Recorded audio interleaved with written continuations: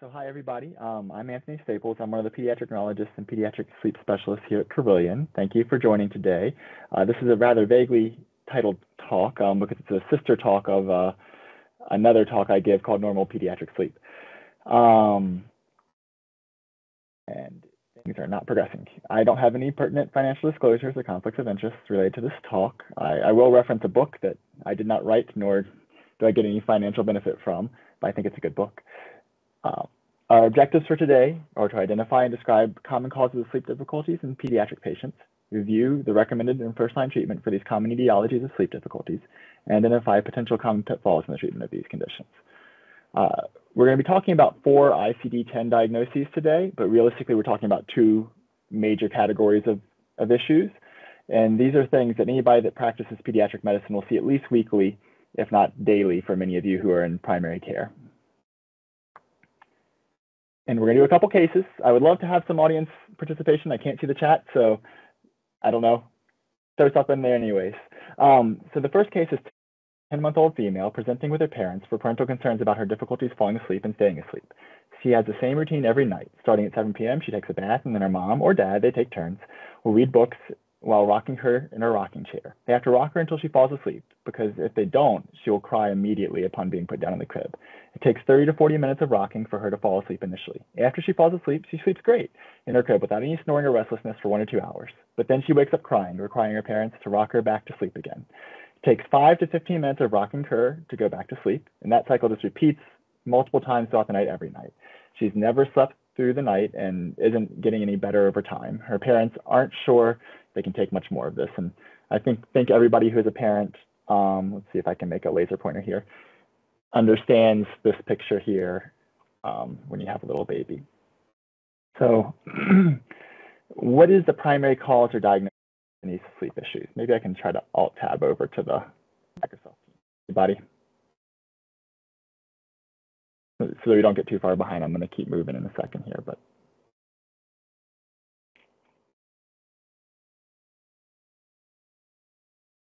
Okay, go on. So the correct answer is A, behavioral insomnia of childhood sleep onset association subtype, which, and it's not progressing again, come on, which is a subtype of chronic insomnia now in the ICSD-3, which is the International Classification of Sleep Disorders. They kind of got rid of all the other types and lumped them under chronic insomnia, but it's still beneficial to understand the differences. While we're here, we're going to talk more about behavioral insomnia of childhood soon, so I'll skip that one. Psychophysiological insomnia is the patient who comes to you and says, I just can't sleep in my bed, I feel more awake, I can't get to sleep, and then you ask them, how do you sleep when you go on a trip, or when you're camping, or when you're in a hotel? Oh, I sleep great. They've kind of learned negative associations with their bed, and that's why they can't sleep, and that's a whole nother bag of worms. And then paradoxical insomnia is very interesting. That's a patient that comes to you and says, Doc, I've only slept 2 hours a night every night for the last 5 years. I feel fine during the day, but I just don't get any sleep. And of course, you think to yourself, that's not true. That can't be true. And then you do a polysomnogram on them, and they sleep 8 nights, 8 hours great. And then you ask them, how did you sleep last night? And they say, 2 hours as always, Doc. And you explain to them, no, they slept 8 hours. And sometimes that goes well, and sometimes that doesn't. But anyways, let's get back to the task at hand. So bedtime problems are very common in children. I think these numbers are low, but the numbers that I've read are 20 to 30% of children less than 3 have sleep problems. And these can lead to emotional, cognitive, behavioral, and academic problems for children, and sleep and daytime function problems for their parents. And then 25 to 50% of children have frequent nighttime awakenings. Parental presence at the sleep onset is one of the most common predictors of frequent nighttime awakenings with signaling. Signaling meaning requiring the parental help after that point. And awakenings are normal, but signaling or requiring parental intervention is not. So behavioral insomnia of childhood has 3 subtypes: sleep onset association, limit setting, and a combined type. The ability to sleep through the night develops somewhere between 3 and 6 months. You really shouldn't be diagnosing somebody with insomnia, and specifically behavioral insomnia of childhood, prior to 6 months. And even at 6 months, it's kind of difficult. So the sleep onset association type, this is where they have a process of falling asleep that is extended and requiring special conditions. The sleep onset associations are problematic or demanding. We all have sleep onset associations. For most of us, it's our pillow, our blanket, our bed. That's fine. You can fall asleep again on your own with your pillow, your blanket, and your bed. For babies, if they're rocked to sleep, if they're fed to sleep, nursed to sleep, that's what they're used to. That's their association. And if they don't have that, they can't get to sleep. And if they wake up, they can't get back to sleep. And that's where it becomes a problematic or demanding association. In the absence of the association, sleep onset is delayed or disrupted. Nighttime awakenings require caregiver intervention. They have a lack of self-soothing, and this is frequently an issue in younger infants and toddlers. The limit setting type is difficulty initiating or maintaining sleep by stalling or refusal to go to bed or return to bed after nighttime awakening. So this is the child with the curtain calls. They say, one more book. How about one more hug? I need a snack. I want to drink something. And they just they'll come up with things until you stop them for hours. This is not necessarily a problem with the child. The child's job is to test the boundaries, to test what they can do. This is more a lack of parental understanding of what's happening with insufficient or inappropriate caregiver limit setting. Often more of a sleep initiation problem, but it can be a middle of the night problem too, coming to the room of the parents, asking multiple requests. This is less of a baby problem and more of a toddler and young child problem. And the treatment of these two conditions is purely behavioral. And I joke that it's consistency that is consistently consistent. So it's very important that every caregiver is on board with the treatment and ready to do it and understands what their role is, and they all agree on what they're going to do. Maybe some people are going to be easier, some people are going to be harder on the kid, but they all have to be in agreement. If one person's going to be very strict with limit setting and the next person the next night's going to let them do whatever they want to, they're never going to get better. Involve sleep training, putting down children sleepy but not asleep, which is something we recommend starting around 3 to 4 months of age, so that they can learn to put themselves to sleep for the sleep onset associations. Or for the limit setting, just having a cutoff, saying, yeah, after one sip of water, if they have another request, they know it's bedtime, and sticking with that. Sleep hygiene is important. Having a consistent bedtime routine helps a child understand and start working towards bed in their mind. I am by no means an exemplary parent. I try my best, as we all do. And being a sleep doctor doesn't help at all with my kids getting to sleep. But I give the example of my son. He knows the second we cut off his light, after we've done our routine, which is not long, it's 10 or 15 minutes, he snuggles his head into your chest and he starts yawning immediately. And that's because his brain has learned the steps, and he's starting to set himself up for sleep as he goes along.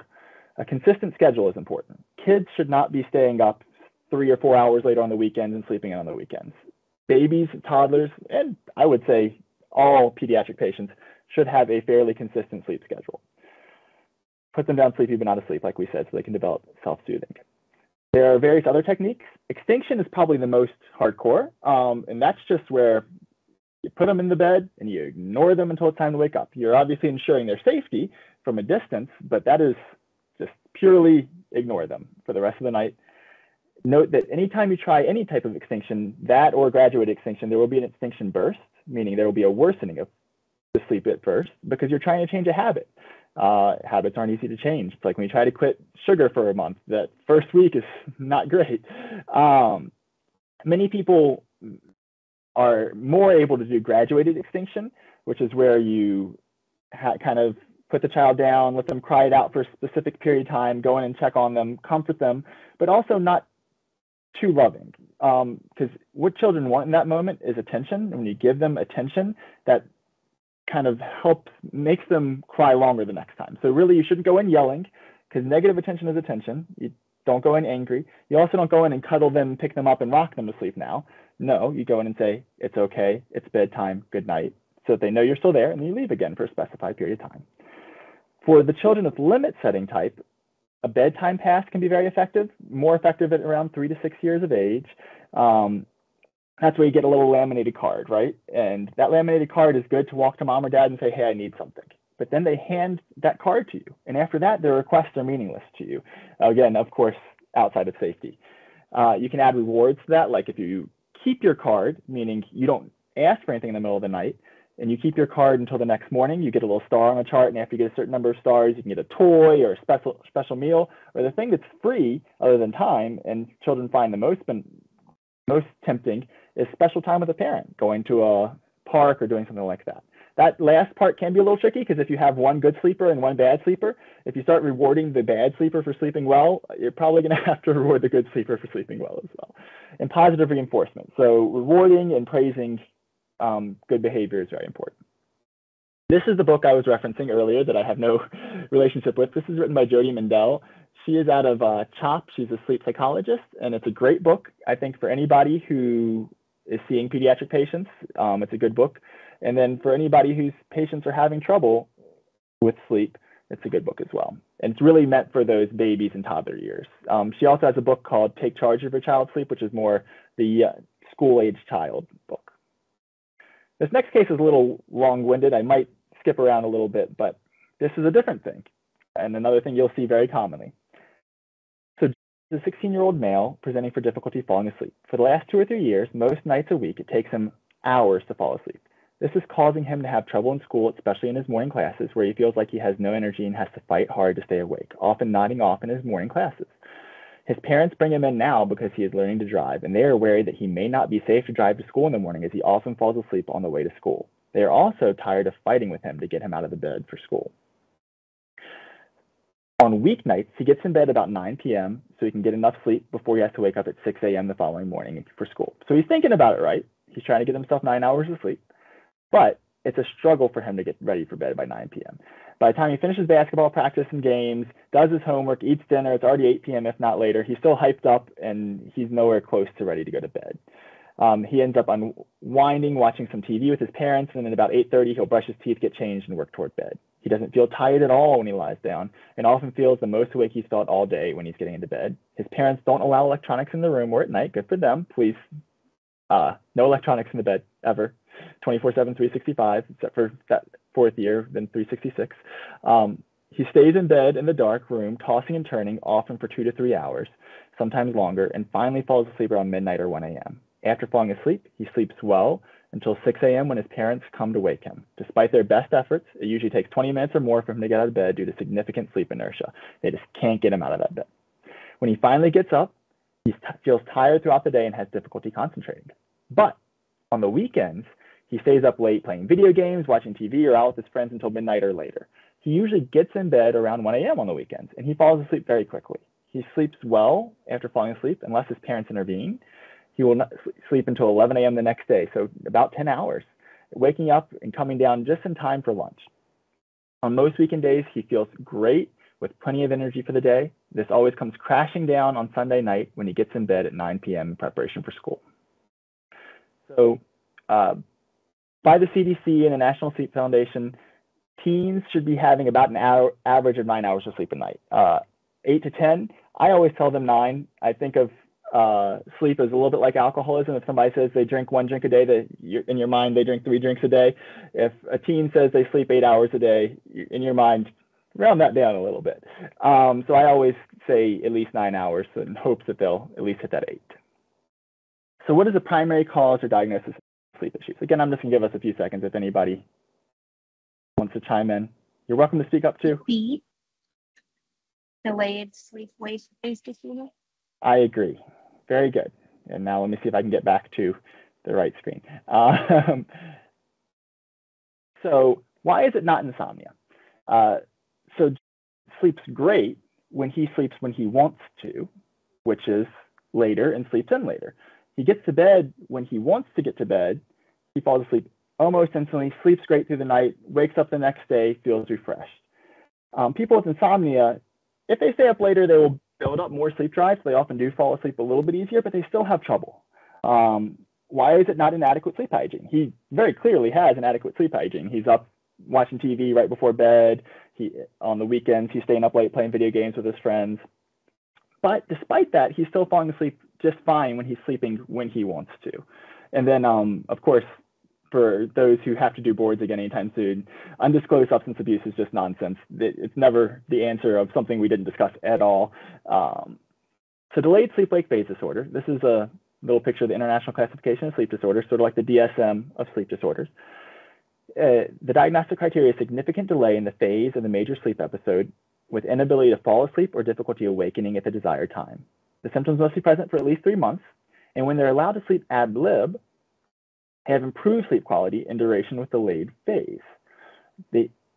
So technically, to diagnose this, you are supposed to have a sleep log and, if possible, actigraphy for 7 days, prefer 14 days, including work, school days, and free days.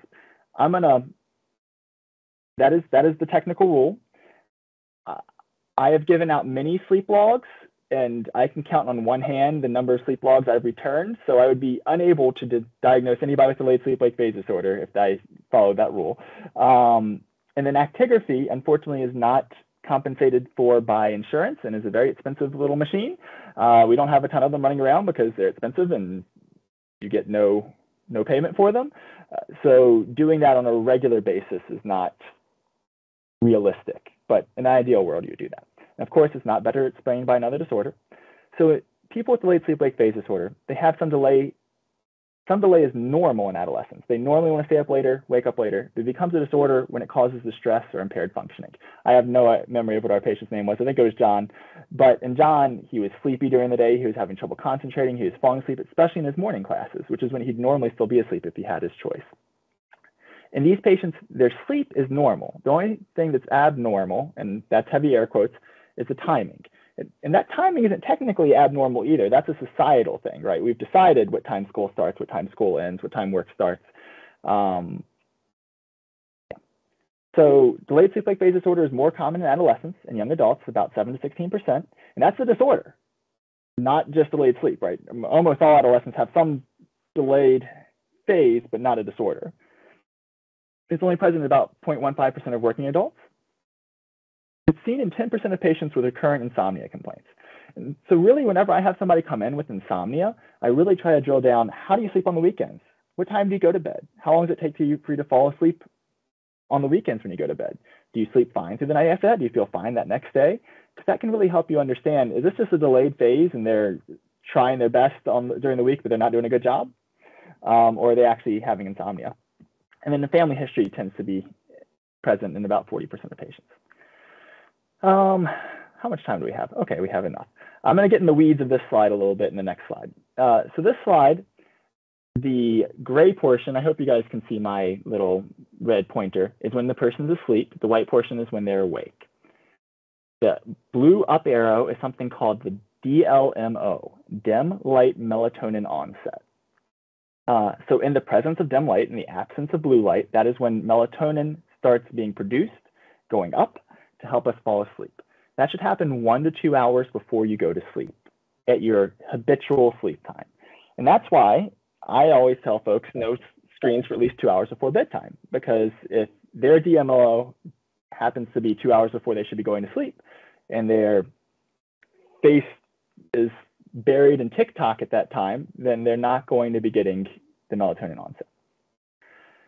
We're going to look from the morning here up through the end of this day. So the, I don't know, teal, bluish, whatever that is something called process S. Process S is driven by adenosine. So adenosine triphosphate, and other substances, but adenosine seems to be one of the biggest ones. Adenosine triphosphate breaks down and you have adenosine left behind. As you use energy throughout the day, you build up process S, and that gives you a sleep pressure. As you move up on the y-axis, you're having increased desire to sleep. But when you fall asleep, that process S burns off very quickly. And that's why we advise against evening naps, because now you've burned off your process S really quickly, and then you're trying to get back to sleep, but it's just slowly building back up. And that's actually the function of caffeine. Caffeine is an adenosine antagonist. So that's how caffeine helps us feel better. And that's why sometimes when the caffeine runs out, you crash. The adenosine didn't go away. You just didn't realize it was there. This is process C, or the circadian rhythm. So right before the DLMO, the desire to sleep based on circadian rhythm is the lowest. That's that second wind phenomenon. 8 p.m. rolls around, you felt like you were going to die the entire day, and then you try to lie down a little early because you're so sleepy, and you are the most awake you've ever been. And then as you progress through the night, after the process S has worn off, the process C is what helps you stay asleep. So teenagers, the process C is shifted to the right. It's delayed. And then the process S, they're caffeinated. It may not be as built up, or they might not be able to recognize the build up.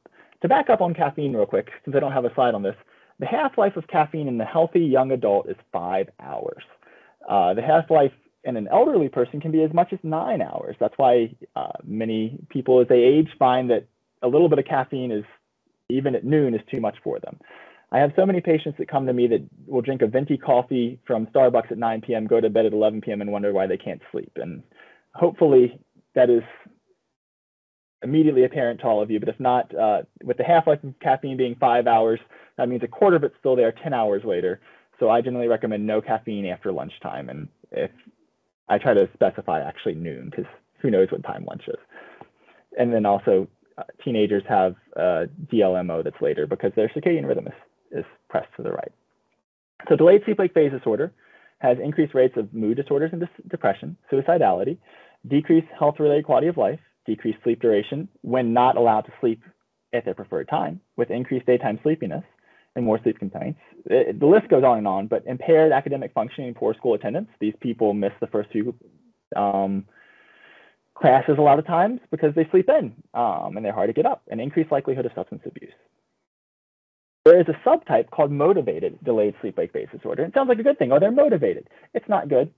These are people who are motivated to be delayed. These are people with anxiety, depression, or school avoidance, ADHD, learning disability, and they don't want to go to school. They don't want to be awake when other people are awake. They don't want to be around other people. And so they intentionally delay themselves. They intentionally want to be delayed, and they will not get better. Since the treatment for this is largely behavioral with some chronobiotic trickery as well, which we'll get to in a few moments, these patients do not get better. And this kind of comes down to the patients who, again, go back to alcohol or smoking. You always should ask, hey, are you ready to change? Are you ready to make a change? Because I think that's important for you, and explain why it is important for them. But if they say no, it's not necessarily worth your time or theirs to just keep on hammering that in, right? It's say, hey, well, talk to me when you are, because I'm ready to help you for that. These people often have exaggerated presenting symptoms, meaning this is the person who's going to bed at 7 a.m. and waking up at 5 p.m. Like it couldn't be more obvious they're trying to avoid everybody, and they don't comply with treatment. So how do we treat delayed sleep-wake phase disorder? So light therapy, light in the morning, which gets tricky, and that's what we're going to go over. That's one of the pitfalls we talked about. Melatonin, specifically low-dose melatonin. Generally start with 1 milligram. If that's effective, you actually go down from that. Or if it's ineffective, you can go up slowly, but not high doses. We're looking for a chronobiotic response, not a sedating response.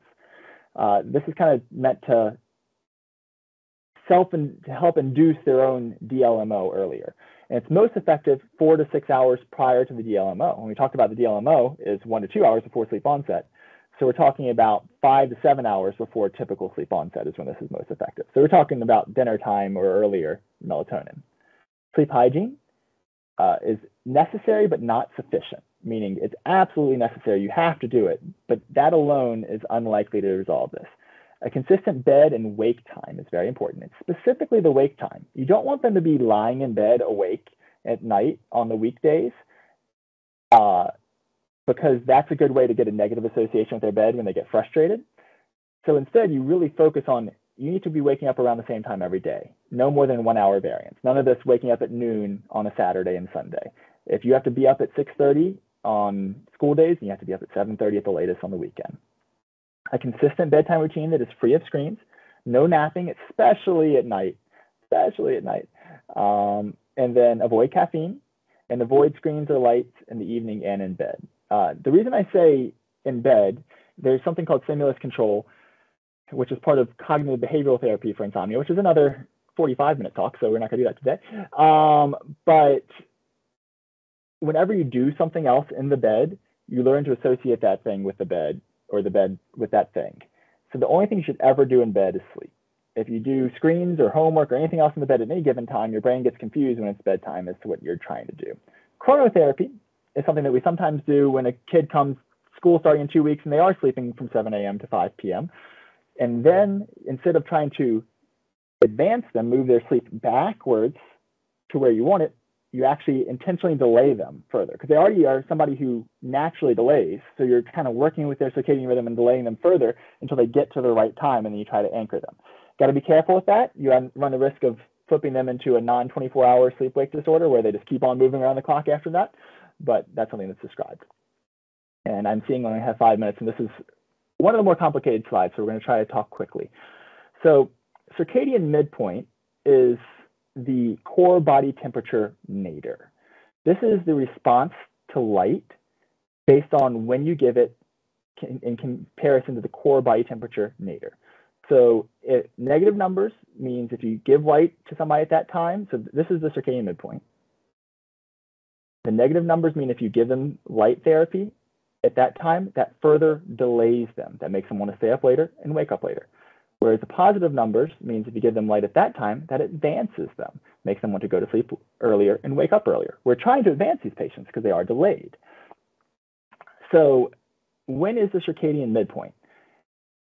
You can measure that in a lab if you want to. Good luck with that. More realistically, it's about 2 to 3 hours before their habitual wake-up time. Not their I have to get up for school time, their weekend vacation wake-up time when nobody's waking them up. And so you can see in John's case how that could be dangerous, right? So John's habitual wake-up time was 11 a.m. So we'll say, what, 8 to 9 a.m. I'm doing math live on a talk. That's a bad idea. 8 to 9 a.m. is his core body temperature nadir. He has to wake up, I forget, 6:30 for school. So somebody well-meaning would say, hey, get a bright light and sit in front of it while you're eating breakfast at 6:30. You've just given him light before his core body temperature nadir. You are delaying him further. In fact, when I see these patients, I tell them, wear sunglasses on the way to school. I give you a letter so you can wear sunglasses while you're in school until after your core body temperature nadir. And then get light exposure after that time. So he needs to get light at 9, not at 6:30. One of the big things I want to take away from this. So you'll see here, again, if you, A is melatonin given before the DLMO and before the core body temperature nadir. That helps advance people. B is melatonin given about 8 to 10 hours after the DLMO or after the core body temperature nadir. That actually further delays you. And then light is the exact opposite. If you give light before the core body temperature nadir, it delays you. And if you give it after, it advances you. It helps you get back to where you should be. Again, I would love some input on this if anybody's feeling up to it. So this is a patient at 9 p.m., lies in bed for 4 hours, awake on his phone, finally falls asleep around 1 a.m., wakes up at 6:30 feeling tired. On weekends, he gets to bed at 12:45, falls asleep by 1 a.m., wakes up at 11 a.m. feeling refreshed. I think I may have, I did talk about that. So what dose of melatonin and what time would you give him melatonin? If anybody wants to. If not, I will answer.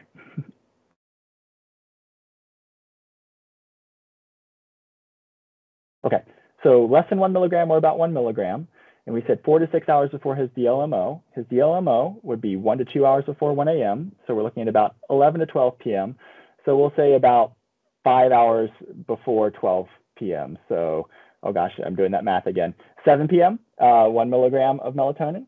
And what you do is you slowly work that backwards. So you give him 1 milligram of melatonin at 7 p.m. for 3 days. And then when he's falling asleep better at the more appropriate time, you work it back a little bit, 20, 30 minutes for a few days. And you work it back a little bit. What time would you recommend light therapy? Definitely not at 6:30 when he wakes up. That's before his core body temperature nadir. 2 to 3 hours before his 11 a.m. wake up would put him at 8 to 9 a.m. for his core body temperature nadir. So at 9 a.m. is when he needs light therapy. And again, you're slowly working that back by 30 minutes at a time or an hour. It depends on how bad the patient is at waking up when they need to be. And what other things would you recommend for this patient? You know, consistency for sleep-wake, all those other things we talked about, which I have less than 1 minute, so we won't go through all of that. School start times, later is better. 9 to 1 cost-benefit ratio for later start times. I don't know how the folks who came up with this because I feel like there's too many variables to understand. Parents' work starts at a certain time. It's so many different things, but at least for the kids, we know for sure that later school start times are better. And then most schools haven't figured that out yet. And these are my references. If there's any questions, I'd be happy to try to answer them. Sorry, those last couple of slides are a bit quick, and I'm sorry that the physiology stuff was a bit quick as well. So if you have questions about that, I'd be happy to try to answer. Thank you all for coming. I hope I didn't put you all to sleep with my sleep talk after you ate.